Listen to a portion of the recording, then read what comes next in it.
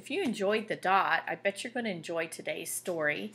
It's written by the same author, Peter H. Reynolds, and it's called Ish.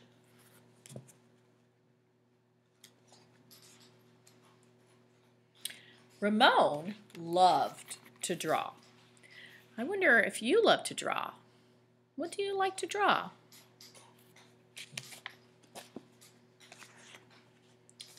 Anytime. Look, he's even up late at night. Anything. He's even drawing trash cans and anywhere, even sitting on the pot.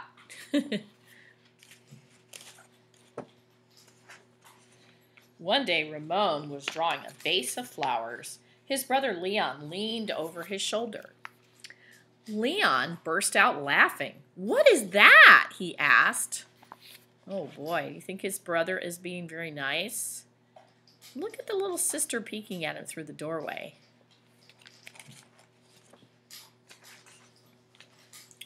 Ramon could not even answer. He just crumpled up the drawing and threw it across the room. He is upset. Leon's laughter haunted Ramon. He kept trying to make his drawings look right, but they never did. Look at how many he's throwing out all over the place. After many months and many crumpled sheets of paper, Ramon put his pencil down. "I'm done." How sad is that? He used to love to draw, and now he's just giving up.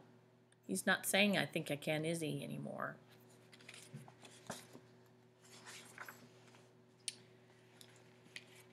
Marisol, his sister, was watching him. "What do you want?" he snapped. "I was watching you draw," she said. Ramon sneered. "I'm not drawing. Go away." Marisol ran away, but not before picking up a crumpled sheet of paper. "Hey, come back here with that." Ramon raced after Marisol up the hall and into her room.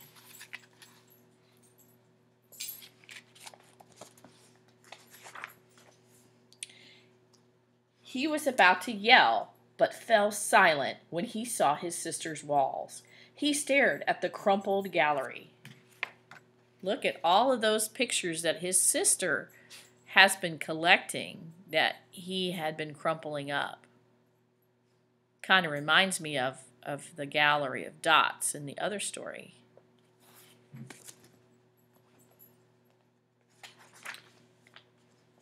"This is one of my favorites," Marisol said, pointing.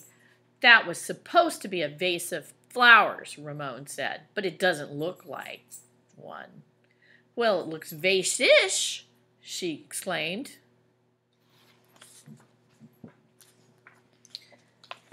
Vase-ish? Vase-ish? Ramon looked closer. Then he studied all the drawings Marisol's walls had begun to see them in a whole new way. "They do look ish," he said.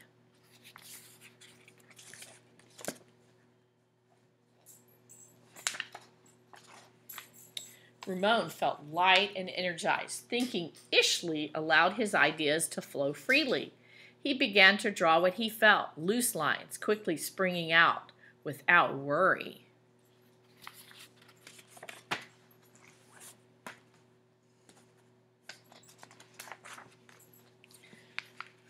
Ramon once again drew and drew the world around him. Making an ish drawing felt wonderful. He filled his journals. Tree-ish, house-ish, boat-ish, afternoon-ish, fish-ish, sun-ish. See, he's saying ish because they kind of look like what he's trying to draw. Yep, like this is the sun. It's supposed to look kind of like the sun. And this is supposed to look like a boat. Ramon realized he could draw ish feelings too. Peace-ish, silly-ish, excited-ish. I really like that excited-ish. It looks excited with almost like fireworks to me. His ish art inspired ish writing. He wasn't sure if he was writing poems, but he knew they were poem-ish.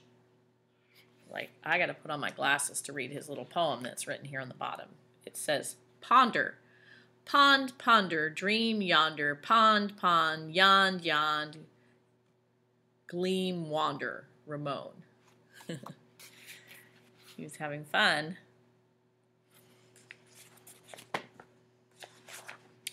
One spring morning, Ramon had a wonderful feeling. It was a feeling that even Ish words and Ish drawings could not capture. He decided not to capture it. Instead, he simply savored it. Savored it means to really enjoy it. And Ramon lived ishishly ever after. The end. Shows you that you need to believe in yourself, right? Don't let other people's opinions of your work make you give something up that you love. I will talk to you soon.